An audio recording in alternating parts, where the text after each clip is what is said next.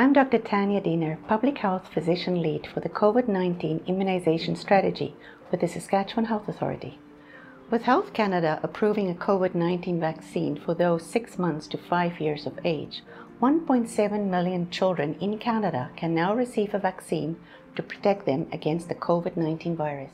While the vast majority of children who get COVID-19 have mild or asymptomatic disease, some children do get seriously ill, have complications, and even end up in hospital, even those previously healthy with no underlying conditions.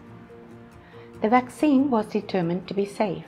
However, some children might experience mild to moderate side effects similar to those after routine childhood vaccines, including a headache, fever, tiredness, or a local reaction at the injection site, but those disappear after a few days.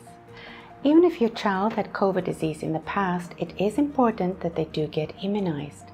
The protection provided by the vaccine is so much greater than by the infection on its own.